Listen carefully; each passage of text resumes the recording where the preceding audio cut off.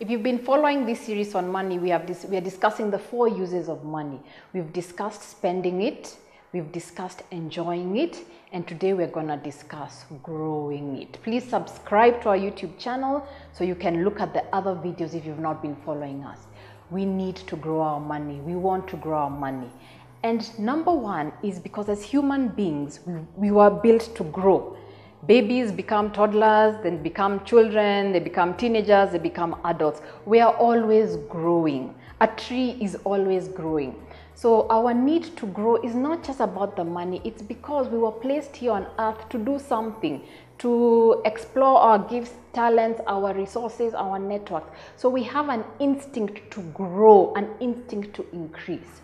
With money, we obviously want to grow it. We want our 1 shilling to become 10 shillings, our 10 shillings to become 100 shillings, 100 shillings to become 1,000 shillings. Remember, in the previous video, we talked about values and enjoying money. We also want to grow money, so at the point where we are not working 8 to 5 every day, we can still spend and enjoy almost the same way as if when we were working. So you don't want to have to live a lesser lifestyle or have to move house because you didn't plan money properly. You are only enjoying it and spending it, but you didn't leave any money for it to grow. So money is about growth. Having money is about growth, and that's where investment comes in. But like all the other reasons, it has a trap when growth becomes greed.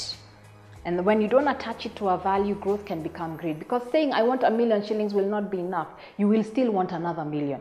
If you 10 million is not enough, you will still want another 30 million. So it's always good to go back to those first 2 uses we talked about and say, even if I had 100 million shillings, what would I do with it? So growing is good, but don't let it venture into greed. Give growing a purpose.